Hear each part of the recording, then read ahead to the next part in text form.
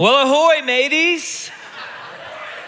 Are you guys ready for Vacation Bible School? Hey, doesn't this stage just look incredible? Hey, thank you, church family, for the time and attention that we put into reaching the next generation with the hope of the gospel of Jesus Christ. Okay? It is worth it. It is worth it. They need to see our joy, and it needs to be passed down. Amen. Turn with me in your Bibles to Galatians chapter 5 as we continue our walk through our sermon series on the fruit of the Spirit. Ever since Easter, we've been looking at the work of the Holy Spirit in our lives. The permanent indwelling Holy Spirit that becomes ours. He takes out our heart of stone and insert a heart of flesh, and we get the permanent indwelling Holy Spirit so that when we gather together on a morning like this, we are God's living temple. And we've been walking through the fruit of the Spirit. We've been looking at the evidence that is produced because He indwells us. God's character becomes ours. And we began with love and joy, and this morning, peace. In the New Testament, we get certain snapshots of scenes, but it will do you well as you read your Bible to pause and to meditate on what these scenes mean. Mark chapter 5, Jesus goes on the other side of the Sea of Galilee to a city of the Gerasenes. And he encounters a man that we simply know as the Gerasene demoniac. He has been possessed by thousands of demons. It didn't happen all at once. It happened over time. The snapshot that we get is that he's become so angry, so uncontainable, uncontrollable, that he lives outside the city. They have tried to chain him, and he has broken them. He cries out day and night because he has anguish in his soul. He is harming himself. He is harming others. Can you just imagine the shame that his mother feels?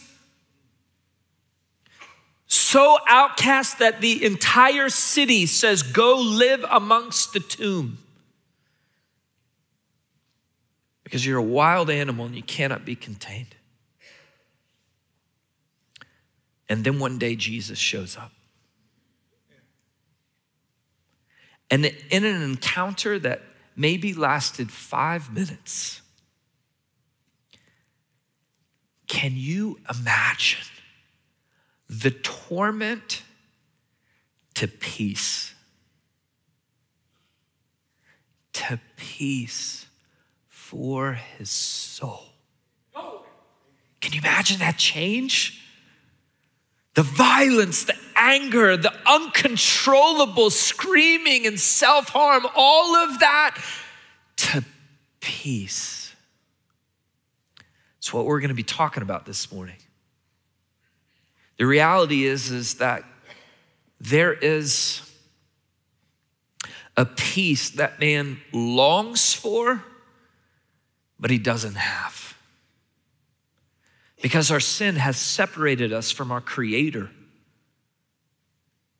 And only in Jesus Christ can that restoration, can that water, the living water from a deep well that drinks down and seeps into our soul, can it ever be found? We're going to be talking about the peace that the Holy Spirit brings upon men and women, young and old, all who've come to faith in Jesus Christ. Listen as I read in Galatians 5, picking up in verse 19. Now the deeds of the flesh are evident, which are sexual immorality, impurity, sensuality, idolatry, sorcery, enmity, strife, jealousy, outbursts of anger, disputes, dissensions, factions, envying, drunkenness, carousing, and things like these, of which I forewarn you, just as I have forewarned you, that those who practice such things will not inherit the kingdom of God.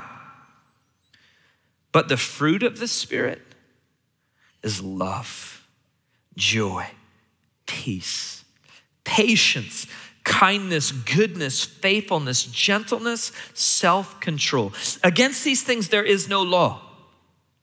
Now, those who belong to Christ Jesus have crucified the flesh with its passions and desires. If we live by the Spirit, let us also walk by the Spirit.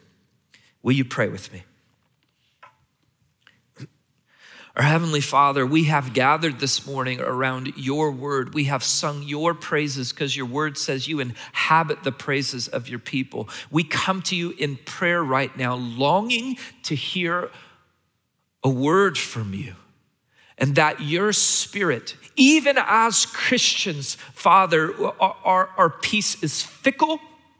We leave your presence, we come and go, and we carry the weight and the burdens of the world, and we long to be in your presence, because to be in your presence is to have peace. And Father, to be able to rest in the truth that through Christ, your peace towards us is fixed for all of eternity. It's fixed. And that we have peace with you. And that peace overflows into our lives and to others around us. We pray that in Jesus' name. Amen. There are three kinds of peace. Three kinds of peace that the scripture talks about. The first is the peace of the atonement, the peace that God has made with us in the cross of Jesus Christ, a fixed attitude towards those all who have placed their faith in Jesus Christ, that God the Father looks and sees you through the lens of the blood of the Son, and he has a peace towards you. Your emotions and even your obedience, it may go up and down as the waves, but the scripture says that the Father is satisfied in the finished work of the Son and that he has peace. It's a reason that the scripture, Jesus sits at the Father's right hand and bids us to come. You can come. You can come. You mean I can enter into God's presence? I can come before the holy throne in heaven? Yes, come. Because you have peace. That peace is the foundation for the other two forms of peace. It makes these other two forms of peace possible. Remembering that all the fruit of the Spirit, the origin is in God himself. Now, it's important that you understand that in the fruit of the Spirit, this peace that's talked about, contextually, this peace through the atonement is not actually what is in mind. Because the peace of the atonement is fixed, and here we are commanded to abide, to fight for, to produce this fruit in us. But we begin here because it's the foundation for the other two forms of peace. But this leads me to a very interesting point before I move on, and that is that it is possible to have salvation, to have peace with God, but to still lack peace in our lives. In these other two areas, to not have peace because we're not abiding, because we do not understand, because we haven't put into practice and let the Spirit have his way in us. The second peace is a peace that God gives in our lives, the ability to walk out in peace. Now, it's important that we start here before we move on to the third kind of peace, which is peace with others. And contextually, that peace with others is the primary peace that is being talked about here. But we need to start here because, as we will find, we must be filled up in order to overflow peace to other people. You see, if the Spirit of God doesn't give you a peace that is greater than your fears or your anxiety, if you lack peace in life, you will have no reservoir of which to draw from in order to be a peacemaker to others. If you are anxious, if you are worried, if you are angry, you cannot give peace to others. In fact, you will do the opposite. I've shared with you guys before that my best friend in junior high caught his father in an affair. As in, he caught him. And I happened to go over to his house that same day as he wept in devastation that just shook his foundation. His parents soon divorced. Fast forward into high school, the joy, the peace of life had vanished. He was a different kid. Hung out with a different crowd, a crowd that seemed to just seek out trouble and circumstance. And he fought all the time. It's like he was looking for fights. See, but he was really fighting the wrong battle. The reality is hurt people hurt others. Anxious people make others anxious. And angry people stir up strife. They have no reservoir to overflow peace to others.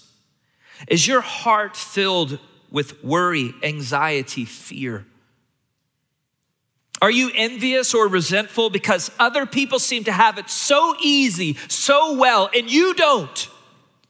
Are there previous hurts that continue to steal your peace while everyone else just moves forward and you're stuck in the past? One of the last things that Jesus shared with his disciples before he left, John 16:33. These things I have spoken to you that you may have peace. In the world you will have tribulation, but take courage. I have overcome the world. There are two promises that Jesus gives from this passage. The first is that in the world you will have trouble. There are always going to be people and circumstances that try and steal your peace. The same things that steal your joy that we talked about last week steal your peace. Sin, failing health, finances, difficult relationships, the fear, the what ifs of the future. All of that will steal your joy and your peace. In fact, if you do not have peace, you cannot have joy. And simply becoming a Christian does not remove those obstacles from your life. In fact, Jesus promises it won't. In this world, you will have trouble. But look at his second promise. I've overcome the world. Take courage. I can give peace. Peace that is overcoming. Peace that is greater than your circumstances. If we are to define peace, we would say it like this. Peace from the Holy Spirit is not the absence of conflict. Listen to me, so often that's how we view life. We just think, God, if you could make all of this stuff go away, then I'd have peace. If you just give me what I want, then I'd have peace. It's not what he's offering. But rather is an inner rest, an assurance that Christ is working all things out. Peace is a trust, an ability to wait on God, on God's timing, that God is in control, that he is working, that he is greater than any situation or circumstance that I'm facing. So when you are struggling with a lack of peace, it means your Jesus is too small. Your situation has overwhelmed your size of Jesus, and it's time for you and I to see him as he is, seated in the heavenly places, far above all rule and authority and power and dominion in every name that is named, not only in this age, but in the one to come. And God has put all things in subjection underneath his feet. Guys, it's okay for us to say in faith, Jesus, I think I've made you too small. Will you allow me to see you more of who you are in your sovereign character? I can only know you this much. I need you to be this big or this big or this big to overcome these circumstances. In fact, as you mature as a Christian, you will realize that's what God's doing. That is what God is doing, putting you in situations and circumstances where your previous size of Jesus isn't gonna be enough. It's not gonna be enough this time. That's okay. God is stretching that muscle of faith so that your peace will return. One of the most helpful scripture passages in the whole of Scripture about finding the peace of God and abiding in it is Philippians 4, 6-7.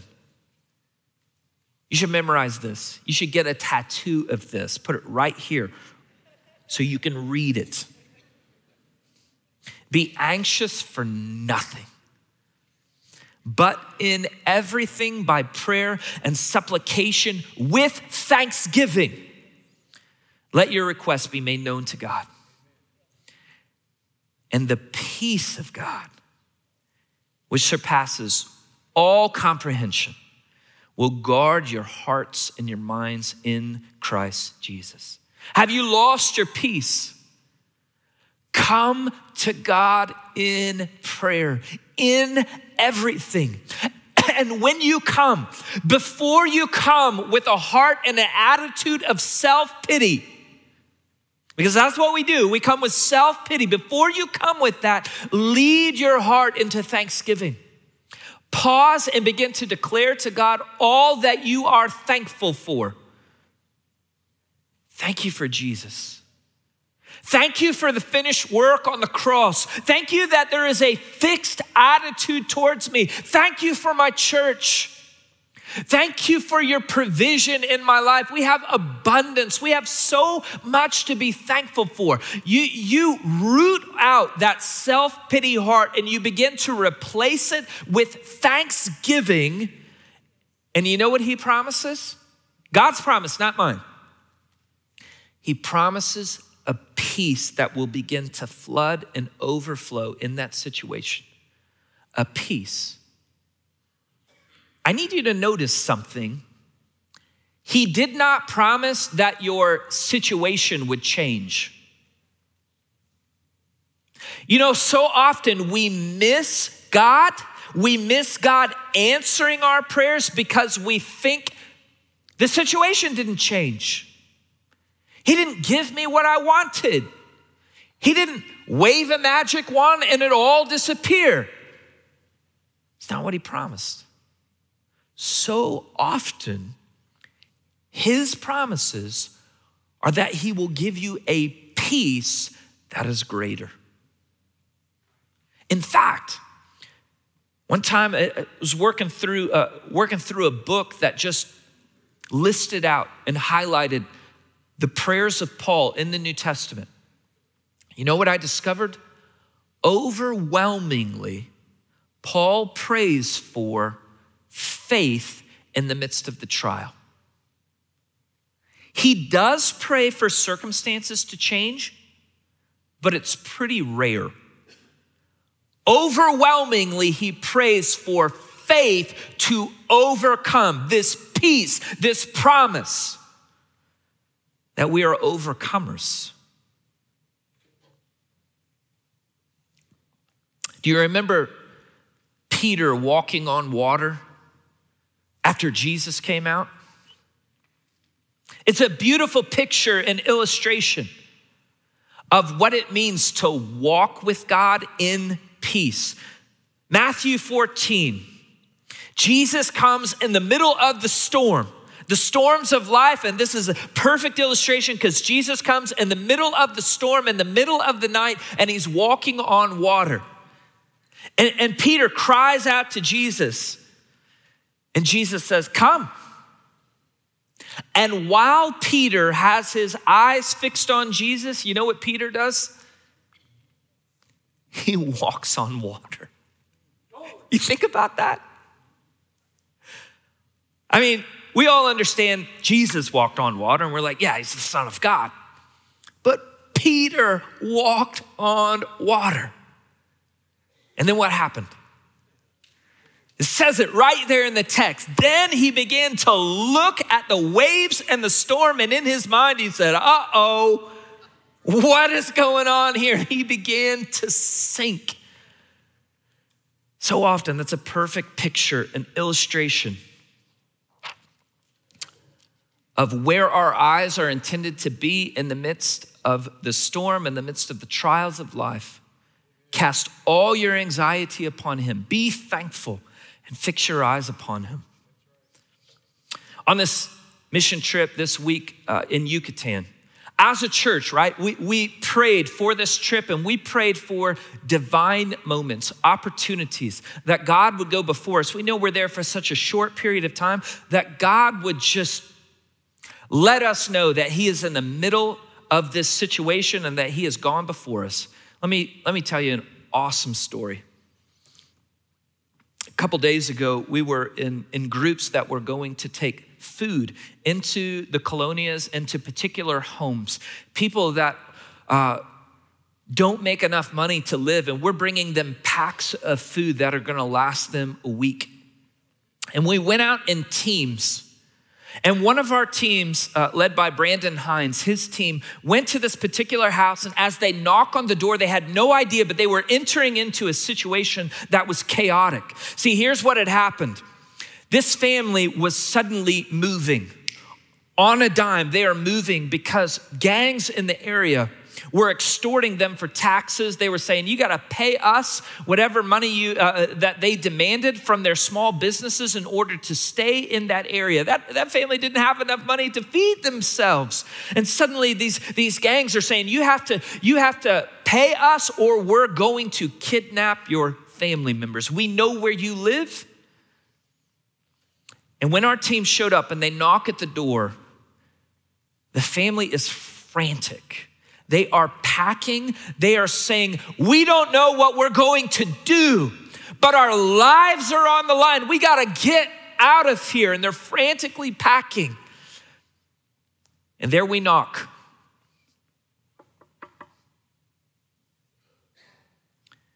And as the team began to realize the situation, Brandon just began to share the gospel of Jesus Christ with them. The plan of salvation. And right there in that moment, at the door, the father of the household receives Jesus Christ as his personal Lord and Savior. And then the team begins to pray over them, begins to pray over this intense, incredible situation. And the visible, noticeable peace of God began to sweep through the room. You think about this.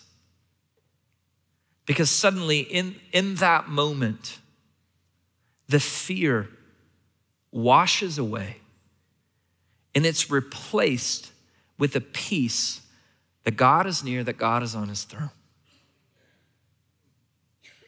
Incredible situation, by the way, that we need to continue to pray for.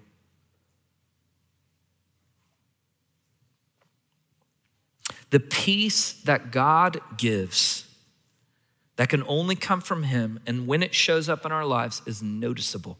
So this leads us to our third piece, peace with others.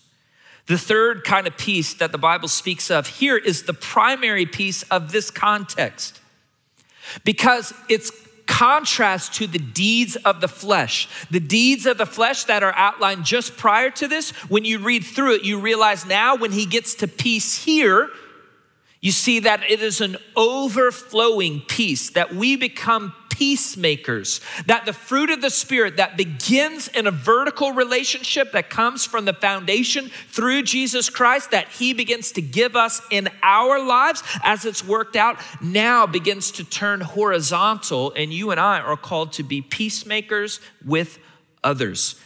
In fact, if our peace that we claim to have with Christ never shows up this way, there is always a right to question the vertical. If it never shows up horizontal, there is always a right to go, I don't know that you understand that vertical part. So now let's begin to dive into that. Are you a peacemaker? How you make peace with others almost always involves being humble, a willingness to compromise, and thinking of others first. It's why one of the key definitions of love is being a peacemaker. So how do you do that? Well, again, the supernatural peace that we've been highlighting that comes here fills up our cup and allows us to lay down our rights as we deal with others around us. Because God has made us his priority, we are able to make others a priority. Look at the vice list again in 19 and 20. Strife, jealousy, outbursts of anger. You see, the underlying factor of all of those things is pride. It is the flesh and man scratching and clawing, trying to puff ourselves up, trying to say, I am good enough. I have enough worth. I have to push others down. But in God, in Christ, you have all of that. He has made you his priority. He has made you his son or daughter. He has poured out his love upon you. He fills up your cup, which then allows you to do the same to others. And so it's why in the New Testament, repeatedly the command is given that you and I are called to be peacemakers. Matthew 5:9, blessed are the peacemakers, for they shall be called the sons of God. Hebrews 12:14, make every effort. That means you take the initiative, Christian. Make every effort to live in peace with all men. Do you remember the picture of Jesus on the cross? Father, forgive them, for they know not what they do. What a magnificent picture of laying down your rights to make peace with others. And Peter picks up on that in 1 Peter 2:21 and said, Christians are called to do the same. That picture, Father, forgive them, for they know not what they do. You and I are called to do the same. So practically, what does it look like in our relationships to be a peacemaker? Number one, you watch your tongue. Do you speak as if you will give an account for every word that you speak? Because Jesus says so in Matthew 12:26. We all know this adage. You can say almost anything. It's how you say it. You see, a peacemaker pays attention to the tone in which we interact with people. Guys, we live in a culture of scoffers, polarized and divided. Due to social media and the rapid news cycle, all anyone can do is score cheap shots and points by scoffing at other people. We don't even disagree with grace. Our political debates have simply become hunting for 30-second sound bites. It's not even debate anymore. It's not even reasonable. We're just hunting for 30-second sound bites to make your opponent look like a moron. Where is the Christian peacemaker? Someone with character who shows the person on the other side of the issue some dignity and respect. Listen, I'm not saying we have to agree with culture. Here's the other crazy lie that culture has produced. And that is, if you don't agree with everything I say, then you're being intolerant and you're being a bigot and you're coming at. Listen, that's nonsense. The Christian peacemaker has the ability to stand for truth, but to do so with humility and to give the opponent respect and dignity, so that the opponent would understand their side of the argument. They're not just treated and cast off. You're an absolute moron. You can't say anything that's worthwhile. Guys, that's all our culture does. Where is the Christian peacemaker? Where is the one who's filled with the character of Christ and is able to handle conflict? Are you quick to say you're sorry, to apologize for your portion of the problem? You see, a peacemaker is willing to take the first step because Christ took the first step with you. You hear me? Christ took the first step with you. It also means we don't jump to defend ourselves. That we allow God in his timing to fight for us and to vindicate us. That your godly character will rise to the top when you trust God to do so. Paul would rather suffer wrong than go to court against another believer because this would drag the name of Christ through the mud. Be dignified with your grievances. Deal with them behind closed doors rather than go public. These people who get on social media and rant and rave about their problem with so-and-so, good night. It looks like Jerry Springer. Once you have gone public, you have multiplied the problem and you now include anyone who will listen. Have some dignity. Paul says he would rather be wrong than drag Christ's name through the mud. And above all, don't gossip. It is a poison. You think you're winning people to your side, but you're just dumping arsenic into the water well of the church. If something needs to be dealt with, you deal with them. One-on-one, in small groups, behind closed doors, and private. Another key mark of a peacemaker is, are you correctable? At work, at home, with your friends, would your spouse say that you are correctable? The reality is conflict, disturbances, it's inevitable with sinful people. Are you correctable? The book of Proverbs says that a fool is someone who hates correction. You correct a fool and he will hate you. You correct a wise man and he'll love you. In fact, a wise man will be able to take the golden nuggets out of any correction that comes his way.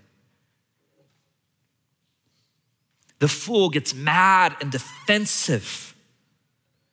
Which one are you?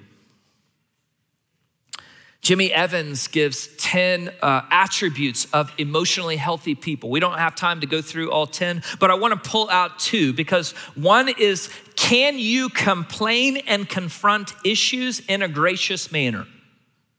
Do you have the ability to confront issues, and can you do so in a gracious manner? Or do you become aggressive, angry? Raise your voice so that you can dominate the situation. Is that how you confront? Or are you filled with the peace of God? And secondly, can you receive complaints, rebukes, correction in a non-defensive manner? Or are you passive aggressive? You receive it with a smile, and then you wait for your opportunities to jab right back with a snide comment, the whole time rooting for their failure. The fruit of the Spirit of God is peace, a calm assurance, a rest that comes from God in the depth of our soul that fills us, that shows us that God is in control in life and in circumstances, that peace that overcomes. And when it fills us up, it allows us to overflow to others. No longer needing others to fill your tank because Jesus already has. And because he has, I can be a peacemaker. Question for you, church. Is there someone right now that the Holy Spirit is pressing upon your heart that you need to do business with this morning? In the church, in your family, in your neighborhood? The scripture says, leave the altar. Go and do business. Then you come back and you give your offering. Because your offering first is to reconcile. As far as it depends upon you, be at peace with all men. In 1918, World War I was billed as the war to end all wars.